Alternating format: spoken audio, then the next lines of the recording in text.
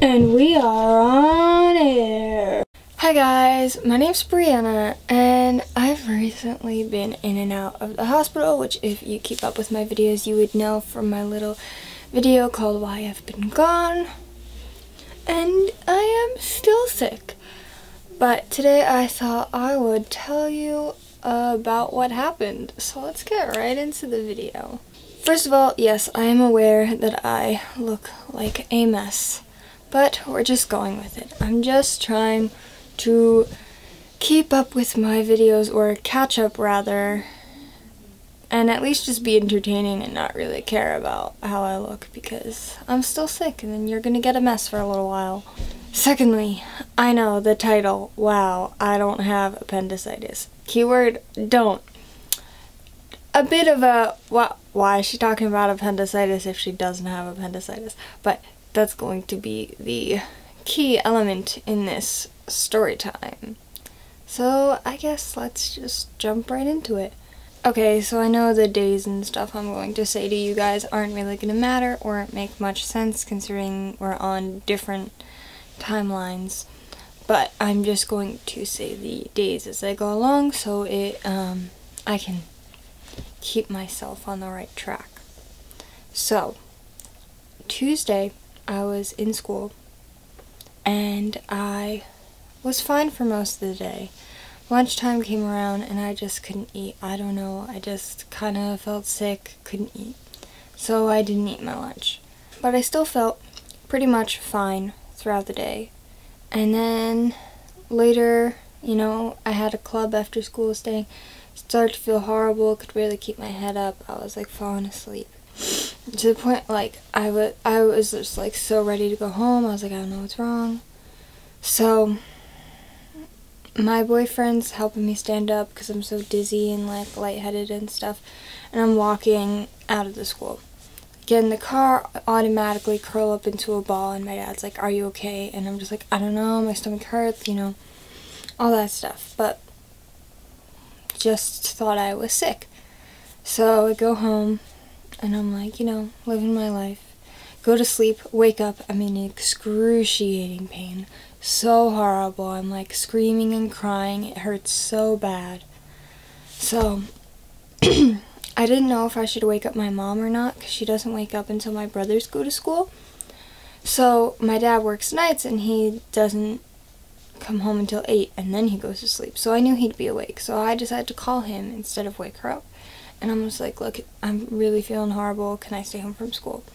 He says yes, and that when he comes home he'll take me to the doctor. Anyway, the day goes on and it's just getting worse. I'm just screaming and crying in pain so much of the day, and like it's just not a fun time. My mom calls my dad and she's like, when are you coming home? You know, she's still crying, like she needs to go to the doctor.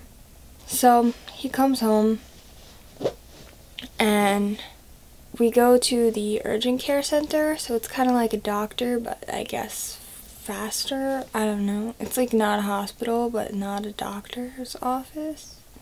I don't really know what it is. Anyways, we go to the urgent care, and the lady there, she does like where they press on your stomach to find out where the pain is, and she presses on my stomach, and all the pain is in the lower right quadrant. So that is where your appendix are located. So she goes, you have appendicitis. And I was like, you're kidding, right? And she's like, no, that's it, you have appendicitis. And so I start crying again, and then my dad's like, oh, because my parents didn't ask me where the pain was, but my dad has had his appendix removed. So the second he saw where the pain was, he was like, it must be appendicitis. So she's like, you need to go to the hospital right away, you know, your appendix could rupture, and I had an extremely high heart rate. I think it was like 150, and it's supposed to be between like 60 and 100. So it was like insane. So we get in the car, and we go home first. We tell my mom, I get some things in order. I post the last edited video I had ready to post. And that was the last video I posted before I took that break from posting. So I posted a video, got my stuff together, got in the car with my mom. My dad had to get my brothers ready and dropped off someplace, my mom's friend's house or something like that. I don't remember where they went. And he was going to meet us at the hospital, because at that point we thought appendicitis, okay, you're going to have surgery, have your appendix removed. My parents both wanted to be there. So my brothers, my dad was handling them, and my mom took me to the hospital. So we rush into the hospital and tell them, you know, it's her appendix, this is like a severe emergency, so I get rushed to priority, which means I'm the next person who's going to get called in. At the hospital, I think my heart rate was like 155, 160, so it was just getting higher and higher. Doctor sees me almost right away, and he does the little push on the stomach examination thing too. And he goes, you know, just from this little I've seen of you, I tend to agree with what the other doctor said, but we're going to have you in and we're going to do some tests. So at this point, we're like, okay, 2 doctors think I have appendicitis. I have appendicitis. That's it. And my mom tells all, like, my family members and stuff like that, you know, grandparents, whatever, you know, Bria has appendicitis, she's going to have surgery and all that stuff. So at this point, we are all fully convinced that I have appendicitis. I tell my boyfriend, you know, if you want to come to the hospital, I'm going to have surgery, blah, blah, blah, blah.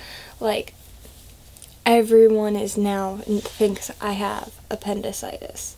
I'm laying in the hospital, pain is so bad. They ended up giving me like a really small dose of morphine to help with the pain, and I started feeling so good. I was like, no more pain. I was like, this is great. I was feeling fine. They had me on so many meds. The morphine actually felt really weird when they first put it in. I was so like woozy. I was like, ooh. But I had this one nurse, and she was so nice. She had like pink in her hair. She was cool. She was really nice to me, and she made me feel a lot better. And then I had to get a CAT scan.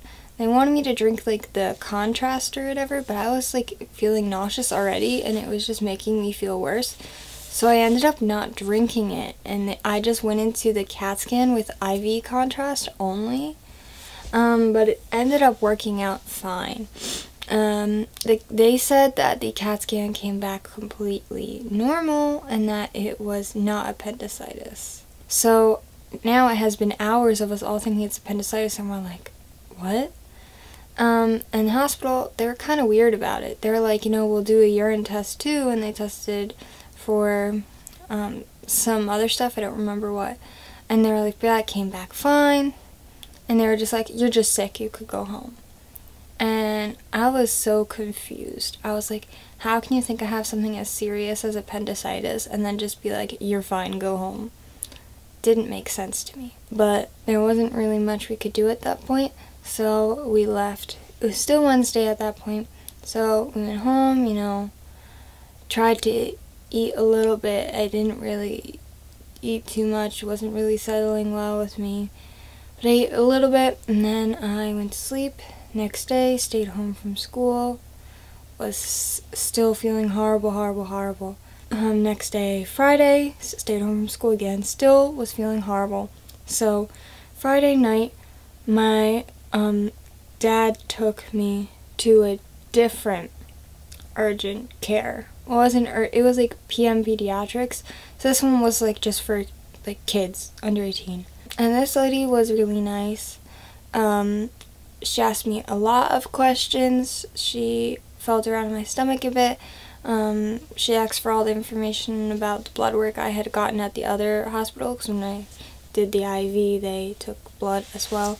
And she was basically like, you know, here at this office, there's not much else I can do for you because we don't have any sort of equipment, but I think you need more visuals. You need to go to the hospital and get a sonogram and stuff like that so they can see more. I don't know. She said she didn't know why the other hospital wouldn't do a sonogram. So now we're like, maybe it is appendicitis. They just couldn't tell. We're like, I don't know. Do I have appendicitis? Do I not? Who the heck knows? So she was really nice. She called up. We went to a different hospital this time. This one had a more specialty area in pediatrics. The wait for that hospital was so long. We got there at like 11. We didn't get in, I don't know till what time. So, but this was Friday. I left late into the day, Saturday, from this hospital. I was there for a while, almost 24 hours, I'd say. But anyways, so we get into that hospital, and there they check all my vitals and all that stuff, and they give me more IVs and stuff like that, because for this sonogram you need to have a full bladder. So they're pumping me with liquids and I'm not filling up. My bladder's just not filling up. Sonogram lady keeps coming in, and like the sonogram thing hurts so bad because they need to see everything. So she's just pushing right on the spot that hurts over and over again, pushing and shoving around on your stomach, trying to see what she can see with her little thing, with the jelly and all that stuff. And it was so intense. And I kept having to tell her, can I take a break, because it was hurting so bad. They ended up giving me more morphine at this hospital too, to try and help with the pain. But my bladder wasn't full enough for the sonograms. By the time they came back for the sonogram and it actually worked, I wasn't on any meds anymore. And it was hurting a whole lot. So they're just pushing around down there, and eventually hours and hours and hours and hours and hours after being there, like during the day Saturday, and we had been there all night, they finally get a clear view. They say that my ovaries are fine and my appendix are fine, because ovaries are in the same spot as the appendix but on both sides. So they were checking for both in the sonogram, and they said it was fine, and you know, they did some more tests, everything came back fine. So in the end, what they eventually told me that this probably started off as just a small, like, you know, normal sickness, but I'm really bad when I get sick of keeping myself hydrated and healthy, and that you know, when you get a cold or something, the little like things in your throat, they swell up, your lymph nodes in your throat swell up, and it makes you worse. It makes your throat hurt and stuff like that. So they said that in my stomach, these lymph nodes swell up, and one of them really swelled up so big, and that was like causing most of my pain and all that stuff. And that she basically just told me, like, you know, I've been in the hospital now, I've been getting hydrated, and I just basically need to be able to drink and eat on my own and try and flush this out and bring down the swelling of these lymph nodes. And that's basically what's wrong with me. So it was not appendicitis, but for so long we thought it could be, and it was just such a crazy experience. Like thinking you're having surgery, thinking you're not knowing what's going on. It was just intense. So I thought I would share that story with you guys. But yeah, now I'm just trying to get better and catch up with all the videos I missed. So that was Saturday, and then I'm filming this. It's Tuesday. I think I'm going back to school tomorrow. Not sure when you'll see this video, when I get around to editing it. I hope it's soon. Maybe today, maybe tomorrow. I don't know. Just need to start getting some videos out there. But yeah, I hope you understand and have patience with the fact that I need to catch up now. And hope you understand why I've missed so many videos.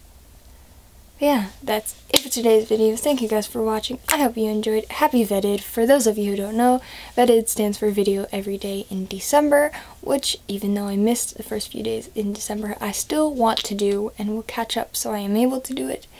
But yeah, that's it, and I'll see you guys tomorrow. Mwah.